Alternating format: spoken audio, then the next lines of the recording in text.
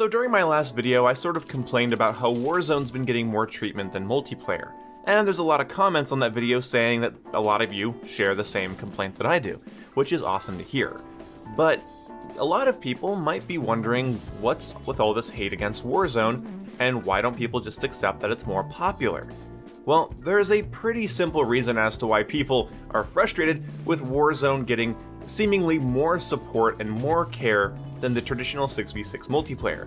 And it has nothing to do with 6v6 multiplayer having seniority or being around longer. At least, that's not the reason it bothers me, and I think a lot of people will agree that just because something's existed for a long time, that doesn't mean it's better or deserves priority. That's not how it works when it comes to products. So no, the real issue is that Warzone is free. Warzone is a free-to-enter version of Modern Warfare where you can play Battle Royale, and I believe Plunder and any other side mode that they add to Warzone.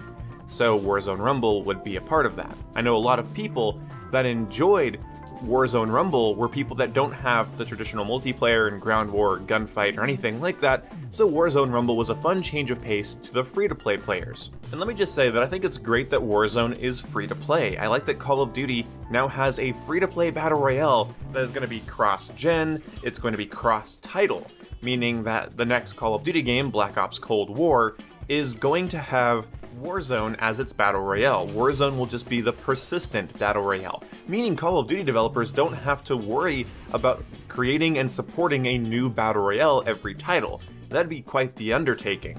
So I'm really glad that there is a cross-title, cross-gen, cross-platform battle royale that Call of Duty has made with all of the polish that goes into Call of Duty. And yes, I know we like to complain, but Call of Duty is a very polished console and PC experience when it comes to shooters. It's not perfect, nothing is, but it is very good. Anyway, it's cool that that is free for everybody. But you see, that's also the problem. It's free. It's free to play. Meaning, to play Warzone, you did not have to pay in to the experience. And when people bought Call of Duty Modern Warfare, with the promises from Activision that post-launch content will be free and not locked behind any sort of paywall or RNG wall, no, they were going to give us content for free for the rest of Modern Warfare's life cycle. So that was the promise we were told. Now, Battle Royale was not a promise. It was heavily hinted to, it was leaked, it was teased, but it was not promised when you went to drop $60 on Modern Warfare last October. This is what I believe causes a lot of the tension between fans of 6v6 multiplayer ground war and gunfight, and Spec Ops for that matter, and Warzone, Battle Royale, Plunder, and anything else under the name Warzone. When I bought Modern Warfare, I was looking forward to realism, yet it took months for realism to be a permanent mosh pit, and I'm so happy that it is, but it's a mosh pit. It still doesn't have its own browser like Hardcore has, but okay, fair enough.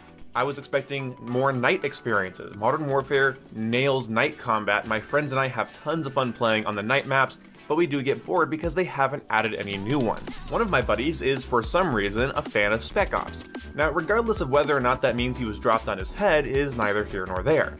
The point is he spent his money on Call of Duty Modern Warfare, and he was excited to play multiplayer and Spec Ops with friends. And yet Spec Ops has seen little to no support, except now with variant sort of difficulty modifiers, which are a nice touch, but still, Spec Ops has sort of been left out to dry.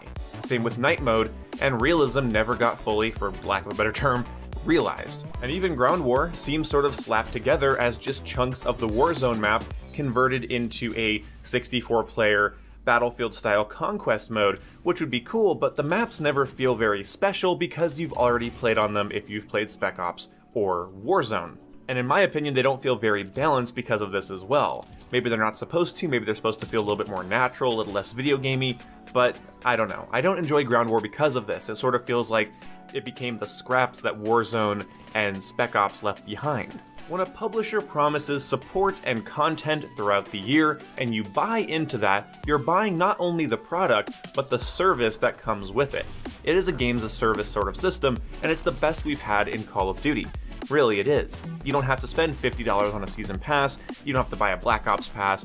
Really, the only thing you have to do if you want to for extra cosmetics is buy the Battle Pass. Everything else is 100% free, and that is fantastic for everybody. And the fact that we all get it on the same day, Also fantastic. This is the way I want Call of Duty to progress throughout the future. Have a free-to-play battle royale game that gets consistent updates, that is run by its own group of developers. Multiplayer maps and weapons should be completely free and easy to obtain.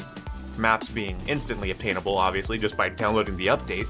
And the only thing they can charge you for is cosmetics, and then it's up to them to keep those cosmetics themed. And even though some of Modern Warfare's cosmetics are a little shark jumpy, they're way more tame than what we've seen in recent Call of Duty games. Even COD World War II, I think, went a little too far with its aesthetics.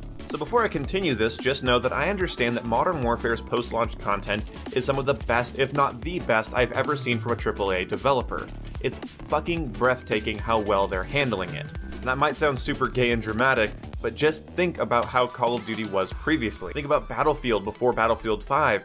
Think about Rainbow Six Siege. Think about those paywalls and high grinding walls that players had to scale in order to stay with their friends. But by staying with their friends by purchasing DLC, they do sort of ostracize themselves from other players that are not willing to spend more than the $60 they already spent. So paid DLC and high grinding walls are very, very ridiculous, especially when they directly affect gameplay experience and variety. But when I purchased Modern Warfare, I was sort of promised a service. And then, later down the line, they add Warzone. And Warzone, being a massive success, gets a lot of support. But the service that I actually bought into, because I did not buy Modern Warfare for Battle Royale, I've seen some people say that they did buy Modern Warfare for Battle Royale at launch, at the game's launch, and that's a little ridiculous, because at launch, it wasn't even confirmed, so you bought it based on leaks and rumors. But I purchased Modern Warfare based on what was included in the base product, inside what Modern Warfare was promising from launch day. That is what I purchased the game for. So I bought into a service that I feel like is lacking a lot of love, and the people that didn't buy in my opinion, are getting way more substantial things relative to the content they're capable of playing. Now, you also see some people saying we should go back to paid DLC, and I used to criticize this because, you know, what the hell do you mean you want paid DLC? You want the player bases split up? You want there to be just horrible matchmaking times after the game's life cycle? Like, you know, paid DLC is not cool in a lot of ways when it comes to giving out maps and whatever, but now I sort of realize what they mean.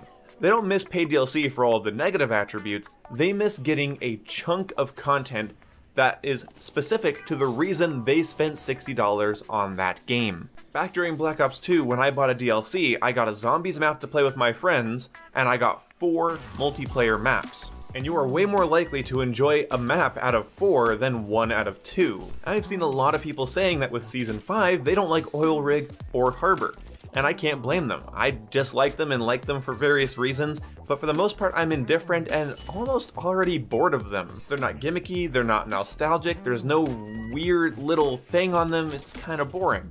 And if you're a gunfight fan, then I guess you might enjoy getting livestock, but then you look over and you see the massive events going on in Warzone and how Warzone is being used to tease the next Call of Duty game. You see how the stadium has now been opened up and is now a play space. You see that they've added a train that adds a new dynamic into the Warzone play space.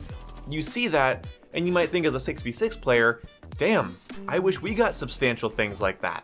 Because relative to Warzone, that's an incredible amount of content and new things to do. It changes up the entire experience of Battle Royale, having those things, which is great for a Battle Royale player. Of course, that's my outside perspective, you might have a different one, and go ahead and sound off in the comments if you do. But when it comes to multiplayer, getting 2 maps is pretty lackluster. And if you're a Ground War fan, getting another chunk of a Warzone map that you've already probably played on Warzone or in Spec Ops at any given time, you know, that's okay, cool, thanks I guess. And then when you get to Gunfight, you get 1 new map, which is fair. Gunfight has a lot of maps already, and that game mode's really not about variety, it's about gunfights, and so fair enough. I don't think Gunfight fans are too upset about just getting livestock as their map, but 6v6 used to get much more substantial chunks of content. The trade-off was that we had to pay for them, and people got sectioned out because they didn't buy certain DLC packs. So to wrap up this video that's gone on a little longer than I wanted, I don't want the return of paid DLC, but I want the return of substantial content for the service that I paid into. No offense to Warzone players, but the reason you might not understand some of our disdain is because you didn't have to spend money for a service that sort of didn't deliver. It's delivering, but there are certain things that were advertised that were not capitalized on, and that's disappointing to see. Spec Ops and Night Maps are the best examples I can come up with right now, but let me know what you can think of that wasn't delivered from the trailers and launch material to the current state of the game about 10 months later. And when I say $60 to get in, I know that Spec Ops and Campaign are substantial enough, plus multiplayer, to warrant a $60 price tag. I totally agree. But a paywall is a paywall, an entry fee is an entry fee. And I believe that down the line that should be more respected by Activision, but we'll have to see what happens with COD 2020, Black Ops Cold War. I'm very excited for that game because at least they won't have to be developing a new Battle Royale along with their game, so hopefully there'll be more time put into campaign, multiplayer, and zombies, because we all know that's going to be happening. So anyway, I'll see you when I see you guys. Goodbye.